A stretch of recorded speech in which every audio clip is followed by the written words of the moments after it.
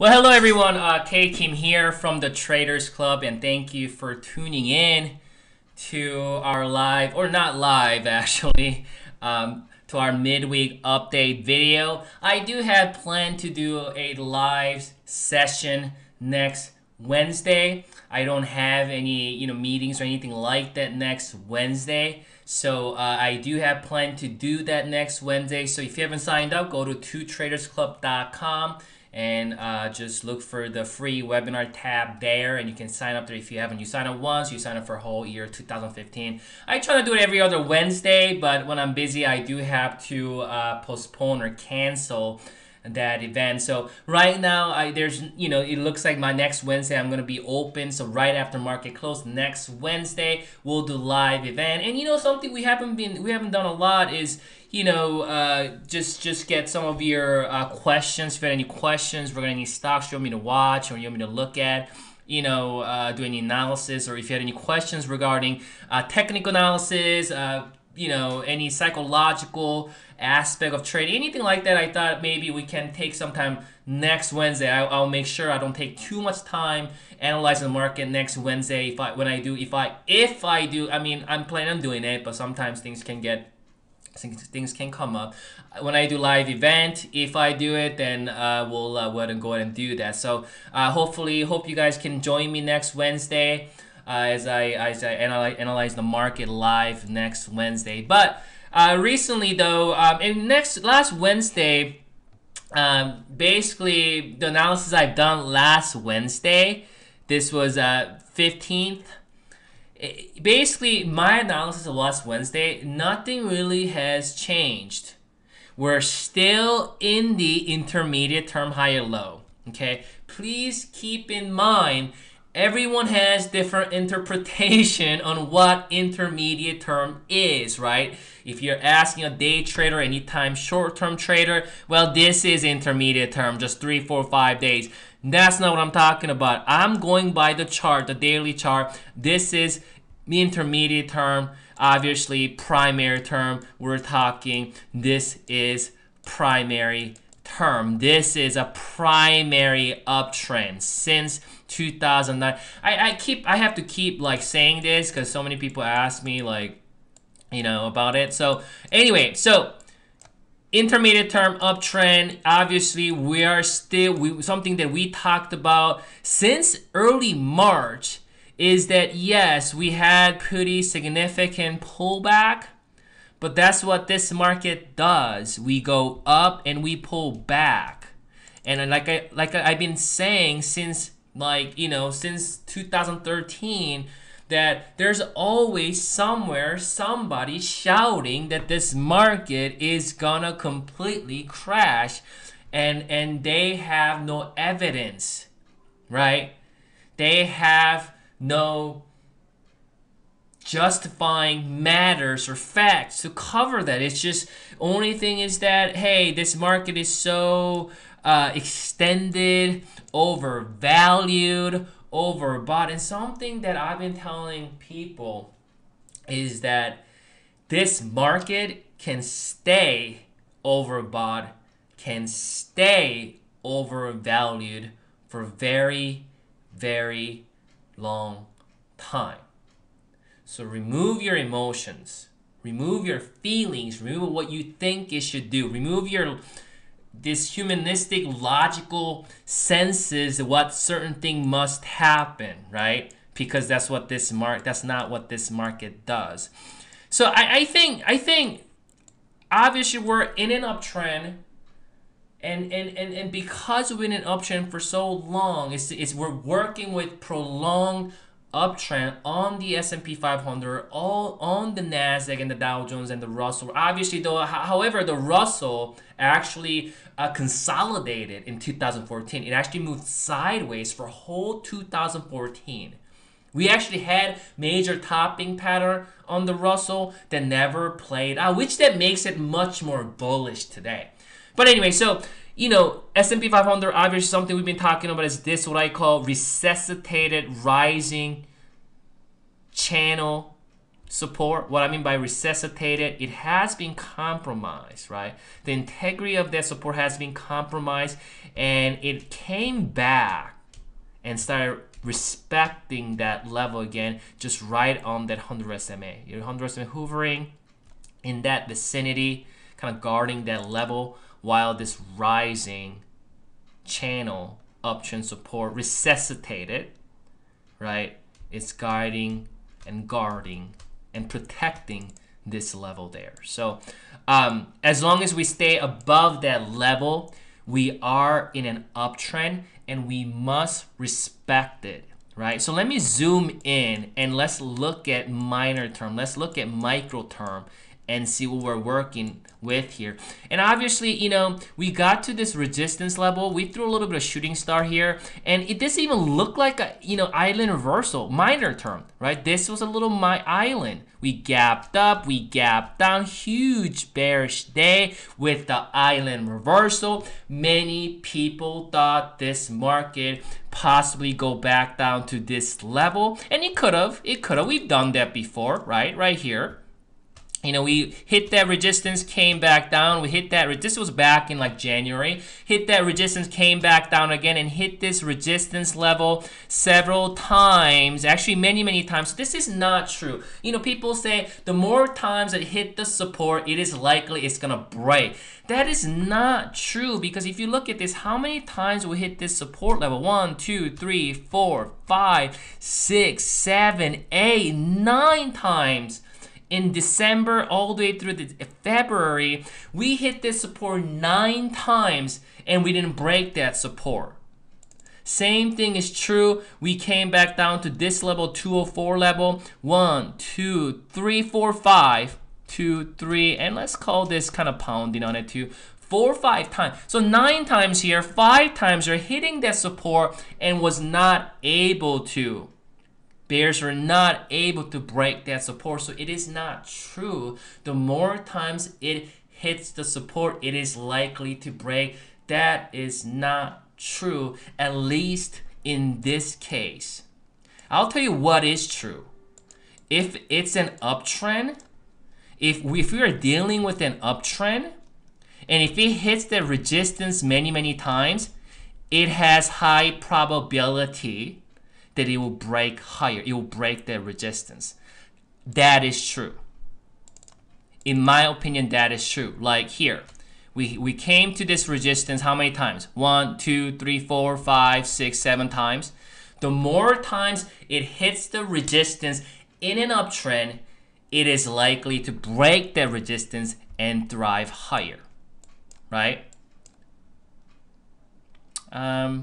Right there, same pretty similar example right there. How many times? 1, 2, 3. Let's call that 4, 5, 6, 7. You know, we hit that resistance 7 times while we're in an uptrend. What is the definition of uptrend? Higher lows and higher highs. Are we in the vicinity of a higher high? Yes, this is a vicinity of a higher high. This is high, low, higher low. This high is higher than this high. This low is higher than this low. It's very easy to see lows and highs, right? So what I'm saying is, if we're in an uptrend, the more times it hits that resistance, I'm not saying support, resistance, it is likely to break. Opposite is true. So logically, if it start coming down, if we're on a downtrend, if it hits that, you know, if it hits that support, right? If it pounds on that support, I believe likely it will break the support. I mean, obviously anything goes in the market. Anything can happen. We're talking about probabilities here. So instead of, you know, I think a lot of times people, when I say stuff like this, what people do is they just memorize it. That's a rule. So next time it happens, it's going to happen.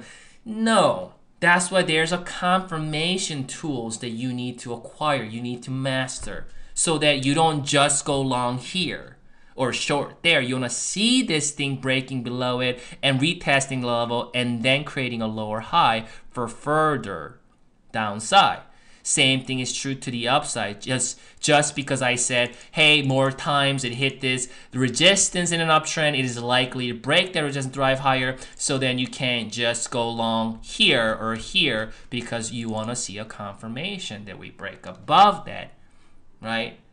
And if you can break above that and hold above that, and that's a good confirmation that, you know, we have broken above this resistance and possibly, and has a high probability that it's going to continue higher. So currently in S&P 500 here, we are at the resistance level. And if tomorrow, there's a good chance we gap up tomorrow. If we gap up tomorrow, and if we can stay above, you know, this pivot of 210 to 11-ish for a few days or so, and if we do gap up, if we can hold that gap, even if we have a gap and fade, you know, a lot of times it'll gap and fade, but if we can still hold above 210.80-ish, that resistance right here, and hold above it for about a few days or so, then I do believe it will make new all-time highs, and we may see another month or two of bullish run. But again, below 211 though, things might still be hectic, which means we might see some shenanigan gap down tomorrow, some just unknown reasons, and then, you know, we might retest this level or even this uptrend support. You know, this market never makes it easy. This market never makes it easy.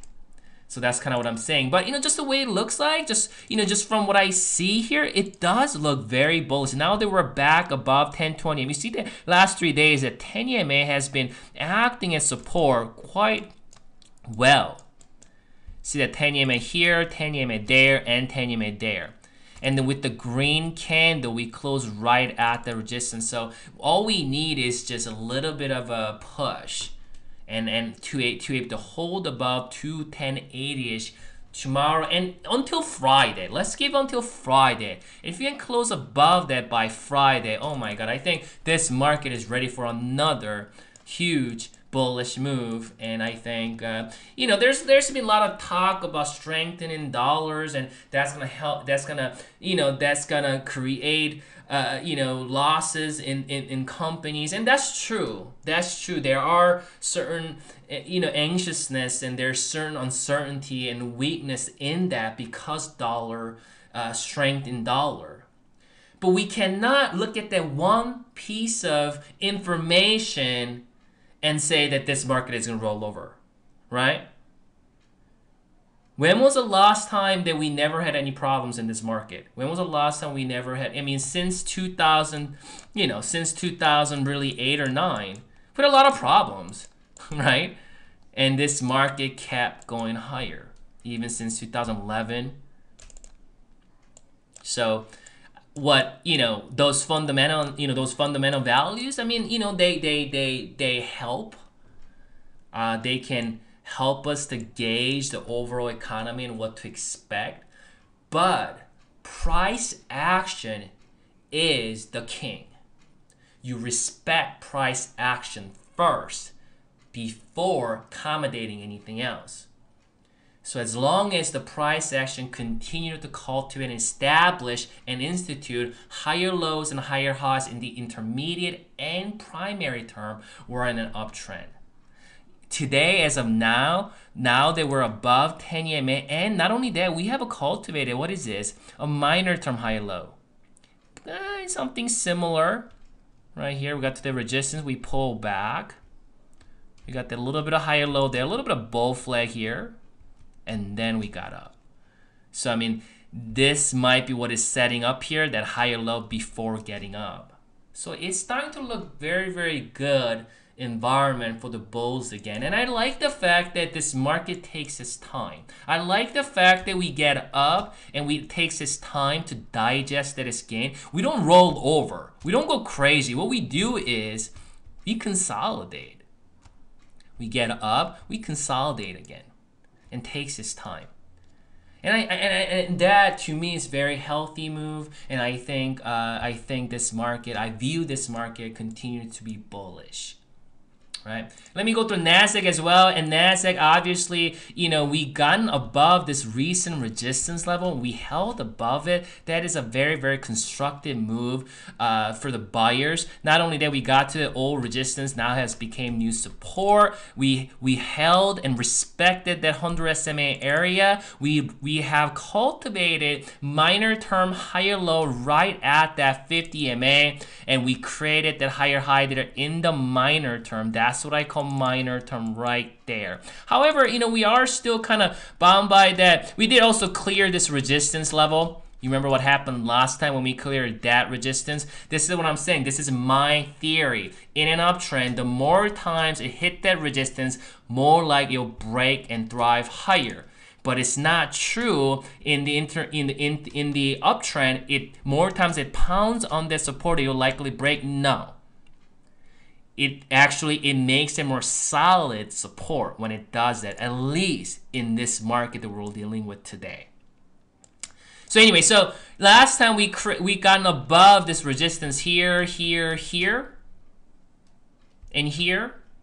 Once we gotten above that, we had a pretty good run there. So today what we're seeing is once again getting above that resistance level. We also have resistance here and there.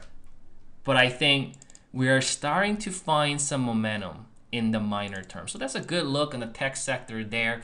Let's look at Dow Jones. Dow Jones been a bit laggy index out of all. I don't really look at Dow Jones that much, but we need to get back above that level here. And once we can get to that, then I think Dow Jones will follow other indices. Russell has been the leader, has been that champion, and something that I talked about since late December, that Russell 2000 is the index to watch. Russell 2000 was a leader, back in 2000 all the way 2013, right? The indices did not move apart from Russell's command. I don't know if command, I'm just like taking the word terms here, but apart from Russell first making that first move. And I believe that Russell is going to become that leader again. This is kind of what I was talking about in 2014. We had that, major topping pattern. That was a kind of a scary look in the equities because we had this kind of double top, head and shoulders pattern confirmed. And then we nullified it, which I talked about in my videos and my blog. We had an invert head and shoulder to nullify that topping pattern. Once we got back above some of these levels, we have fully confirmed this invert head and shoulders. Okay? And please don't come to me and tell me that that is not invert head and shoulder because of certain factors that you're looking at. Okay? Please. Okay? Right now I don't have time to explain why that is, and let's just stick with it. You know what? Here. Why?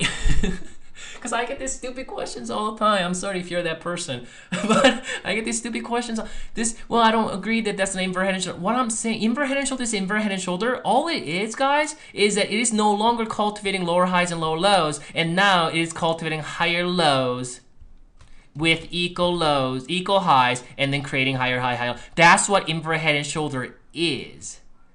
It is no longer in a downtrend, lower lows and lower highs, but instead it came down and then it has formed higher low for the first time. And what it needs is a higher high to confirm it. That's what invert head and shoulder is.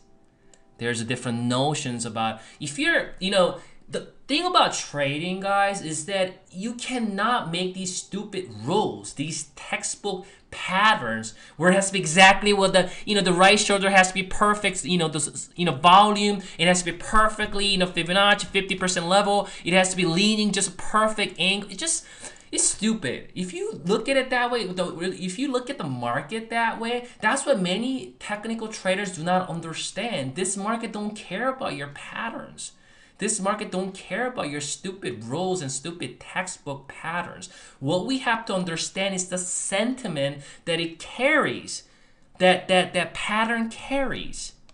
It's not that pattern that is important.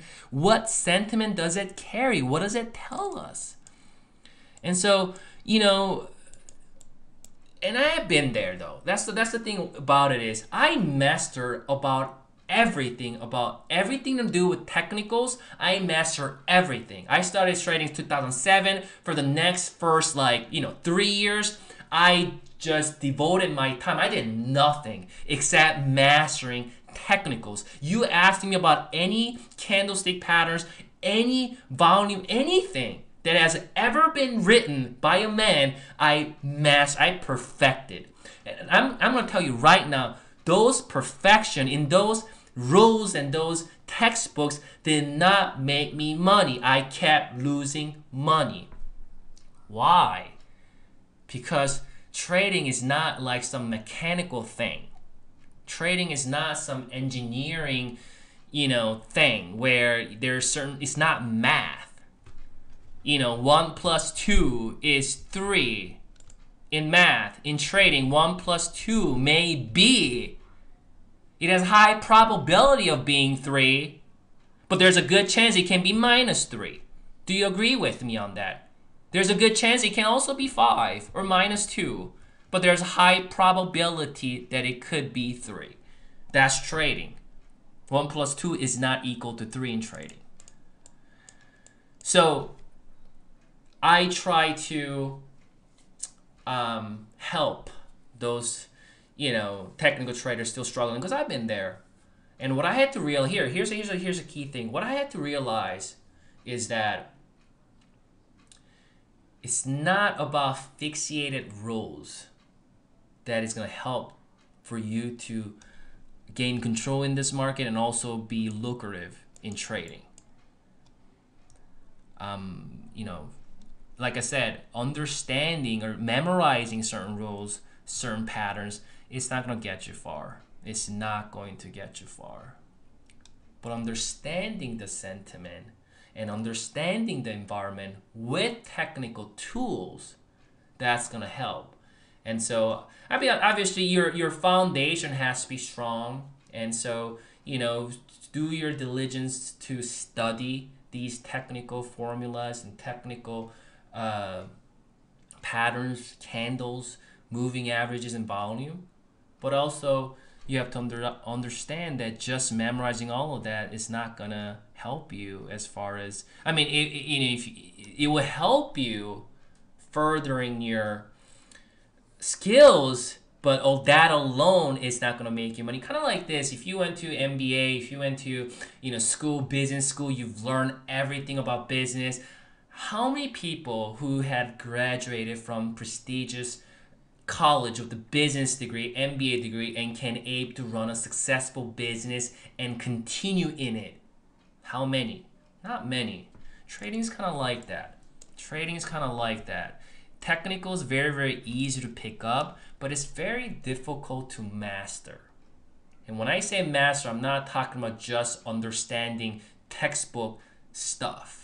What I'm saying is be able to profit year in and year out. So anyway, so going back to Russell here, obviously Russell has been awesome because we came out of this huge consolidation. Also looked like it was going to break down this, you could call it, massive bear trap. And when these kind of traps happen, it's more bullish. You know what I mean? It's actually more bullish when because it looked like it was going to break down and then it reversed. And when it reversed, it made all the bears kind of like shocked. They're like paralyzed. They don't know what to do. They're like, what the heck's going on right now? And then that's the time where buyer's gonna take advantage of the situation and bring it out. And that's exactly, we had a certain uncertainty and fear, anxiety right about here at that resistance level. But what I said, the more times it hits that resistance in an uptrend, that it is likely to break that resistance, drive higher. That is true in an uptrend. Are we in an uptrend? Are we in a primary term uptrend on the Russell? Yes, we're still in an uptrend. So you can see we came here, here, here, here, here. Even this resistance here, we broke above it.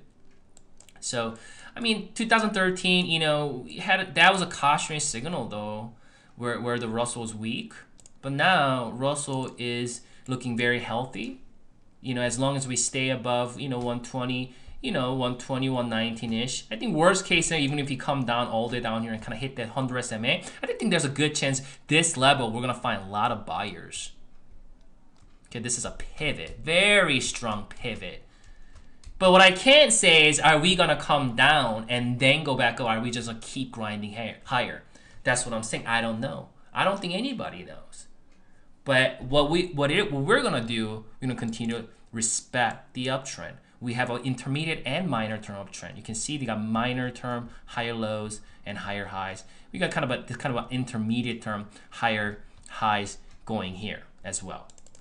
So Russell looks strong, and Russell is holding well above 1020 MA, so it looks good there. So I mean, looking at all these indices, I mean, I have to say that it's starting to look more and more bullish. Obviously, this market has been bullish in the intermediate term and primary term, which I've been preaching about, right? And with the recent move, it's starting to look bullish. And right now, as of today, it is bullish in the minor term with a little bit of a hesitation. I mean, not hesitation, little bit of, as long as we're below this resistance, we don't know what is gonna happen tomorrow. I mean, this thing can just, gap down tomorrow. It could just, we don't know. But as far as the probabilities, remember what I said about 1 plus 2 thing? Right now, it looks like 1 plus 2 is equal to 3. That looks very high probability. What I'm saying is, right now, it looks like this thing is ready to bust out. But this is a market. 1 plus 2 can be minus 3. So keep that in mind. But as far as the probability is concerned, with today's move, it does look very bullish to me. So let's look at Tesla and Apple. We'll close the video. Tesla's actually starting to look pretty good here. What I like about is, we have some weekly chart. This is a weekly chart here. We have some weekly chart, oscillators starting to show some positive signals. Again, that's not a buy signal, guys. It's please don't look at it like that, but that could become a buy signal. And we have cultivated higher low in the minor term, which is also a good sign. So, what I'm looking at right now is I still don't want to be involved with this below 226 or so. Okay, I want to make sure it takes out that 200 SMA as well and the resistance here. So if we can get back above that and hold above that, I think there's a good chance that this might be that bottom. This looks like some good consolidation here. Looking at a primary term, since this here, I mean, we are still in a primary term uptrend, because we got the low here with the high here, we got the high here, we got the high here. You know what I mean? So, I mean, we got to this low here, but we're technically still in primary term uptrend. It just, recent downtrend right here, I would look at that as more like a intermediate term to primary downtrend. But with the recent consolidation, this could possibly be, the bottoming pattern, but we don't know as of today. And something we talked about, I think, a month ago or so, we talked about this bullish divergence. That's also a good sign. And we also talked about that we need this divergence. That divergence needed to be substantiated by the price action. What I mean was that I needed to see this first before just guessing that that's what's going to happen, right? So we saw that. So it has been substantiated substantiating by the price action. But that 200 SMA right here that did act as resistance before. So that's an important level. So this is a level which is coinciding with this resistance. Again, I'm still can't say Tesla is bullish until we get above 226 level. But starting to look like maybe something is happening here. But I still think it needs time. I still don't want to be involved before earnings. I'll wait until earnings and then go from there. Good thing about the Tesla where it bounced, when I did all-time Fibonacci retracement analysis, you can see that we bounced right on the 38.2%. I know, don't worry about the number. I did it so I can get these expansions up here, but 38.2%. So we retraced 38.2% from the all-time low to all-time high. And a lot of times that's a good level. You know, either 50% or 38.2% is a good level. I know Apple, September 2012, crashed to about 50% and then it got back up. Tesla, maybe we're holding this 38.2%, but if we lose that 200 SMA there, we might even come down to 50% retracement, but we don't know it as of today. So, you know, right now I would watch, but I don't want to be engaged with this. Obviously, because I don't do anything short term. So just let you guys know. Lastly, we'll look at Apple. And Apple, you know, looking at this, we do have earnings coming up here shortly, 24. So Friday after close. So you know, obviously, you know, I'm holding very marginal position now. You know, that I entered here and here. I closed most of it up here. I'm only holding very marginal now, but I closed most of it up here, so I don't want to deal with it. I don't want to get long until I want to make sure I want to wait until after ER. But this is a resistance level, and that's kind of what I'm talking about. Within an uptrend, the more times hit that resistance is likely to break the resistance, thrive higher. But with the earnings coming out shortly, I'm not sure how it's going to play out here. If the market breaks out tomorrow, there's a good chance Apple also breaks out with it. So, but again, with the earnings there, I really don't want to commit to it right now until after the effect. But looks bullish here, right on that 50 MA. Continue to act as support. That's a good sign as well. That's it for me. Actually, you know, Starbucks, Boston Scientific has been good for us. We closed most of our positions last week, so we're only marginal there. But Toyota Motor, we're still holding half the positions on it. We actually entered here and then closed about 50%, you know, late March. And then, you know, it came down, and then you can see it kind of, with the gap up today, yesterday actually, it's starting to look like this might be a higher low that you continue to, you know, cultivate higher lows and higher. This is a very, very well disciplined uptrend. You can see how it is well established and continue to cultivate that higher low, higher high. And the thing about it is nobody knows how long it's going to do that. It could continue to do that for a while. And looking at, you know, oscillators on a monthly chart, weekly chart, they all look like still can go higher. Daily chart also, I mean, after this move here, so that, you know, the daily oscillators are resetted, and so they can also go higher as well. So I'm not sure where the earnings is, but we'll continue to hold half of our positions there. We continue to ride that, and we'll go from there. So if you have any questions, feel free to leave me any comments on blog post there. So, all right, well, hopefully this video can be a help for you in your journey in trading. You know, again, take your time. This isn't something that is going to happen overnight. That's the misconception, is that somehow you're born genius and, you know, you're going to take this and you're going to get it, you know, overnight. That's not going to happen. That is not going to happen. So take your time and learn this business. If this is your, you know, truly passion, you know, then I'm sure you'll figure it out one day. You know, so, you know, but I think one thing about it is patience. And dichotomy of trading is that not only you have to have a patience, you also have to know when to be aggressive, right? Patience, aggressiveness, they're completely two different things, but you got to know how to mix it, when to be patient, when to be aggressive.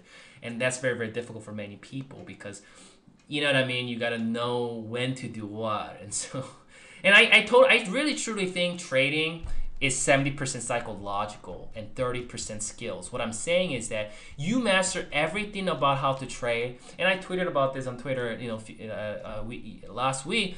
Everything about you, if you knew everything about how to trade, the skills, everything, it only consists of 30%. What I'm saying, the reason I say this is because when you're bombarded with a heated moment, if you do not know how to control your mind, control your feelings and emotions, you don't have that fortitude, then everything you ever learned goes out the window, because now you're either angry, you know, irritated, and you're just now playing with the emotion like anger, and when that happens in the market, everything you've ever learned is going out the window. That's why I believe 70% trading is psychological, and I think, you know, I mean, obviously you guys know that I position trade. I want to hold things 6 months, a year, and require tremendous patience, but also requires, skills to know when to be aggressive, getting into positions, and also skill to, trust in your analysis, and understand the market is going to have a, just straight up move. It's going to have its up and downs. We all know this, and it's so interesting that so many people just want this market to either go straight up or straight down, right? So that's what I got for you guys, and hopefully, it can be helpful for you. So next Wednesday, I will try to put out live event. Again, I'm not sure. I'm planning on it, but I'll let if I have to cancel, I'll let you know at a time. But also Friday, May 1st, Friday, 1 hour before market close, also have another live webinar, introduction on our memberships and our market research product. So if you're interested in that, you can sign up to ask me any questions regarding our memberships, trading services.